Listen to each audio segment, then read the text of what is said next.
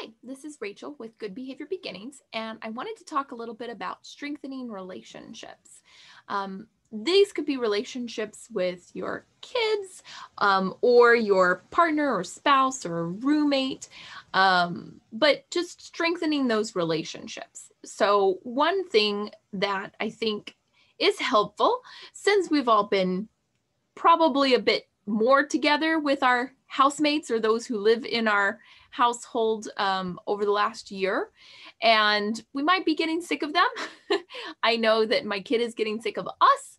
So until and in between times when we are able to be with other people, we still can work on strengthening our own relationships. So these are strategies modified from the PRIDE rules that come from parent-child interaction therapy. So the PRIDE rules are for praise, reflect, imitate, describe, and enthusiasm. And so what does that mean? So for the idea is that for 5 minutes a day, you would just focus on strengthening your relationship or building rapport with the individual. And during that 5 minutes, you're not going to ask any questions, you're not going to give any instructions, and you're not going to provide any correction. So what are you going to do during that time besides just sit there and stare at people weirdly? Instead, what you want to do is praise or thank them for the things that they are doing well, the things that they are doing right, the things that you like and approve. It might be that they are cleaning up after themselves, or that they did something really neat with their play or in a video game or whatever, right? But you're praising or thanking them and phrasing it in a way that makes sense for the relationship, right? If I'm talking to a small child, I might be like, wow, thank you so much for cleaning up, or, ooh, that was such a beautiful picture. But if I'm talking to a partner, I might be like, oh, thanks for showing that to me. Wow, that looked really difficult and looked like you did a great job with it. So frame it for the relationship that you have with that individual. R is for reflect or restate back what the person is communicating to you.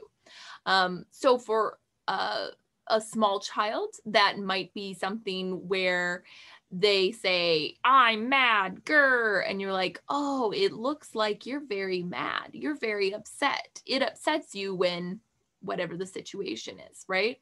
But for an adult, it might be like, oh, it sounds like you had a really rough day at work today. And you're just restating or reframing what information they're communicating to you. I is for imitate, or stick with their interests, right? So if a child is playing, again, this is for 5 minutes a day. So if the child is playing something, that you get down on their level and you play with them for those 5 minutes. If your partner or housemate is watching a show, you sit there and you watch it with them for 5 minutes, or you listen to them talk about their interest, even if it isn't necessarily a shared interest. But you want to spend that time with them doing things or talking about things that they like. D is for describe, and this is, I look at this as more of an opportunity to remind you that you're just commenting or describing. You're not asking questions, giving instructions, or providing a sort of correction. So you could comment on things that are happening, and the individual can then provide additional information if they choose to, but you're not asking them or requiring them to tell you more about it. And they can choose to talk about whatever they want to talk about, right? So with a small kid, it might be something like, wow, I see you're building a very tall tower. And then they could tell you what it is. Or you could see them coloring a picture and you're like, oh, you're using lots of bright colors in your picture. And then they can describe what it is or what they're doing with that picture. For an adult, it might be something where you comment on what they're watching. Oh, I see you're watching such and such show. Or, oh, looks like you're playing that new game that came out. And then let them fill you in on whatever they feel like filling you in on or not.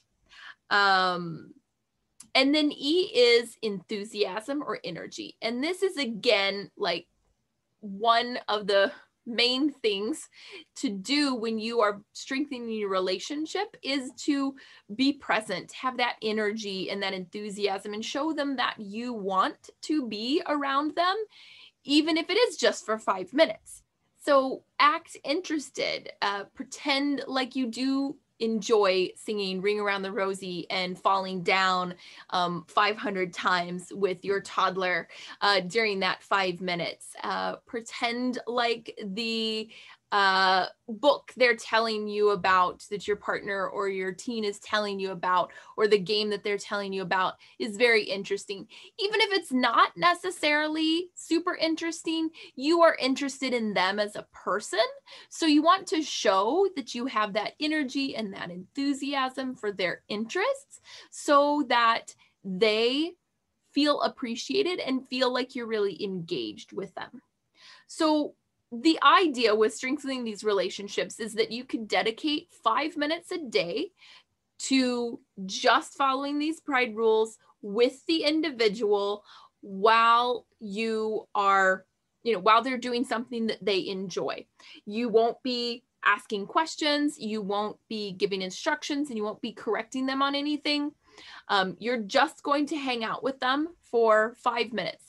However, these strategies are also things that you could do throughout the day to also show appreciation and to continuously build your relationship with the individuals. So it isn't something that you only do for 5 minutes a day. You could, if that's all that you have, and you could really focus on it during that time.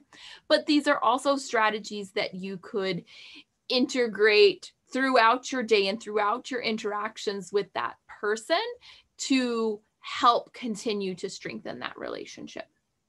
So I hope you found this helpful. Let me know if you have other strategies that have worked for you. Thanks.